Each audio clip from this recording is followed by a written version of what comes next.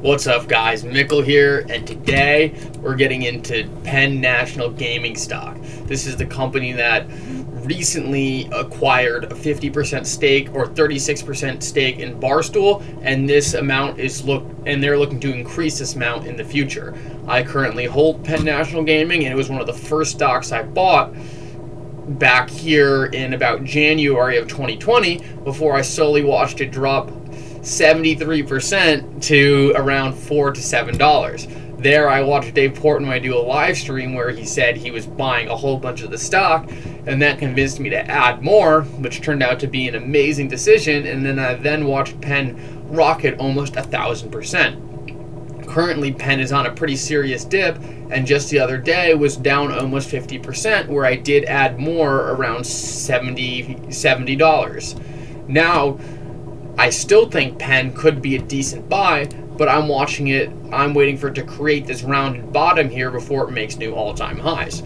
If you like videos like this and you want to learn more about Penn, make sure you like this video, you subscribe to my channel, and comment down below what you think of the channel.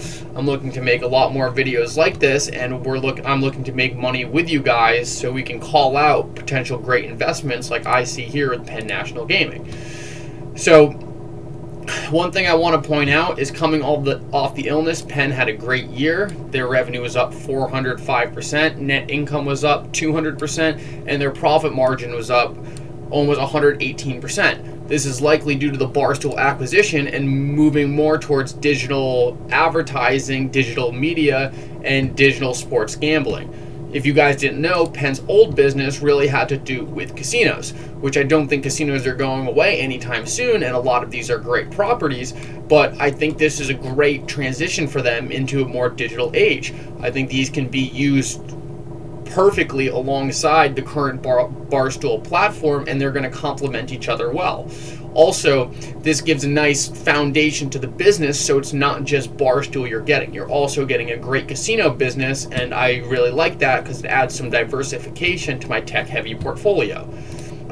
One of the reasons why I think Barstool is such a massive addition for this company is they have over 11.1 million followers on Instagram, 3 million on Twitter, and almost 1 million on YouTube. This is essentially free advertisement for whatever they want to launch in the future.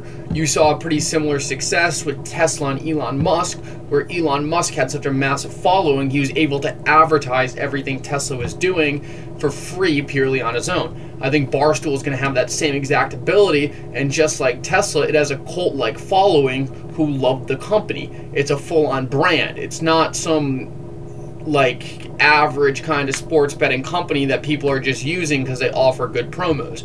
People who are going to be using the Barstool app are going to love Barstool and are going to spend money on pretty much anything Barstool puts in front of them. I think Barstool's a great brand, and I love investing in brands like this that people can't get enough of. If you guys didn't know, Barstool is currently launching its own sports book, which I believe is massive because it's going to be a great way to drive revenue in the future, and legal sports betting is a business that's expanding. So not only is Barstool going to continue to take market share, but the market's going to continue to be created in front of them as more states legalize sports betting. The more states that legalize sports betting, the more money Barstool can reach out and bring in as addressable revenue. I really like this because I like investing in companies where not only is the company growing, but they're in a growing sector. I think because of the illness, tax revenue is really going to be needed by a lot of different states.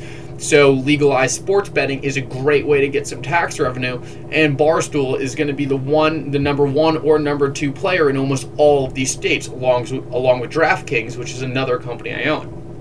Personally, I live in New England, so I like Barstool a little bit more, but I think both are great stocks, and I love investing in sectors that are growing as well as the companies in the sectors. I think that's a great setup where even if the company doesn't execute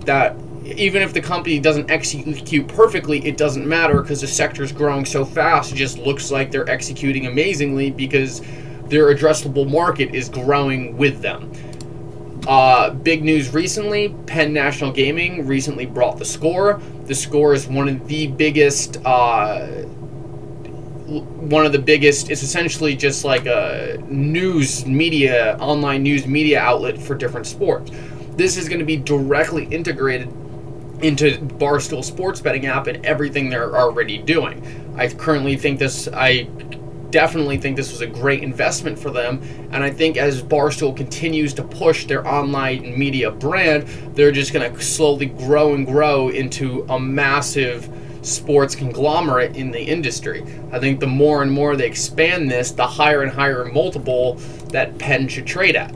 And at currently a $12.53 billion market cap, I think this could really expand pretty rapidly as Barstool shifts the company to more and more online forms of revenue. This is kind of like what I said in my BlackBerry video, where previously BlackBerry was trading at pretty low multiples because they were doing a hardware cell phone business, but are transitioning into cybersecurity that drives a higher multiple. I think the same thing could be said for Penn, but not only that, you're getting a great brand with some really great people behind the company. Even though Dave Portnoy is kind of a clown, he did take Barstool from nothing into now pretty much valued close to probably like a $5 billion business, and I don't think Barstool's done yet. I think whether you love him or hate him, he's done great things for the company, and I really do think Barstool's just getting started, because this isn't a business that really has a cap. It can grow, it can keep growing and expanding, and as long as the sector keeps growing, I don't see any reason why Barstool wouldn't either. Anyway, guys, if you're still around, make sure you subscribe to my channel, like this video, and comment down below what you think of Pennnational stock. And yeah, keep posted in the future, because I'm going to be doing a lot more videos like this. Anyway, guys, thanks for tuning in, and Mikkel out.